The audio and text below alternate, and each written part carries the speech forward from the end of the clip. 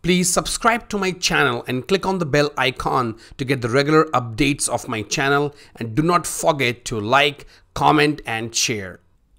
Hello everyone, welcome back to SaaS with ServiceNow. This is part of ITSM Implementation Mock Training. In this video, we will configure change management form layout. In our previous sections, we talked a lot about incident management configurations. But now here, we will talk about change management configuration, and that is also we are starting with change management form layout. So what exactly we will do? So the first task would be we will remove similar fields which we removed from incident, and we will do it on change management form. So that is service field and service offering field. And second task would be that we will rename few fields. Now one field is assignment group, which we will rename to implementation group. And second one is assignee to implementer, which is basically assigned to field to implementer. So let's see how you can do this configuration in our personal developer instance. In order to do this form layout configuration for change management, you have to go to the change first. So let's go to change. So type change in application navigator. We can just go to create new. I think let's open the existing one. So we will click on open, and we will just open any existing record. Maybe it could be emergency one, anyone. So if I open this record, we will definitely see those service and service offering field. So you can see here we have service and service offering. So what we will do, we will remove these fields. So I will click on form layout, right click on the header, go to configure, go to form layout.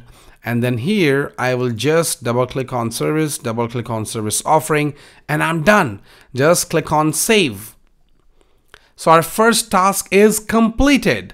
Then you can see now you don't have service and service offering field anymore on change request form. Now we will move to second task, where we have to rename assignment group and assign to field. So this one would be assignment group, would be implementation group, and assign to field will become implementer. So in that case, what I will do, I will right click on this, and I will go to configure dictionary. But you have to remember one thing. Assigned to group is basically on task table. And if you will rename this, it will definitely impact other tables as well. So as of now, we just want to rename this on change request, not any other table. So what exactly you can do? You can use dictionary override. So in that case, we go to dictionary override.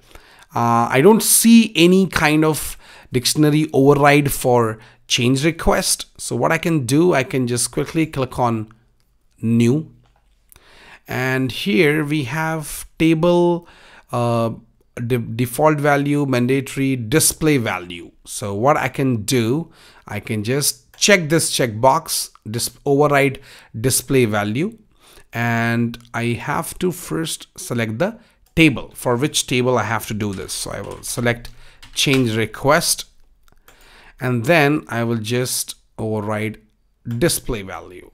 So this will override display value, but how exactly it will override display value? Maybe I can just go override base table display value. So in that case, I can just click on submit, and then I can just go to labels here. Here we have this label as assignment group.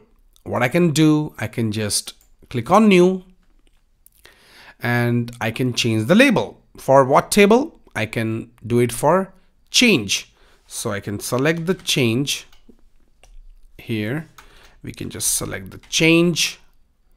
So we have this change request. Here we have this element, and we have label. So for label, I can just put implementation group, and that's it. So I can just click on submit. So this will become implementation group. This is for our assignment group. Okay, let's validate if it is working or not. So we go to open, we click here. Absolutely, you can see it says implementation group. But if I go to, let's say, incident, I just want to validate that it did not impact other tables. So if I go here, yes, see, we still have assignment group for incident. So let's go to change again. Now I have to basically rename this field. So I will just right click on this. I will click on configure dictionary. And what I can do, let's do one thing. Let's just change the label and don't check that box for dictionary override. So let's create a new label. And then let's put the name as, let me check. Yeah, we have change request. So let's select change request here. And here I can just put implementer. So that's what I can put here. We have assigned to field, and that's it. I just click on submit now. And let's take a look whether this has modified our display value or not. So if I go here and I just type change, I open any existing record, and let's see. Yes, it definitely updated it, implementer. Let's go to incident.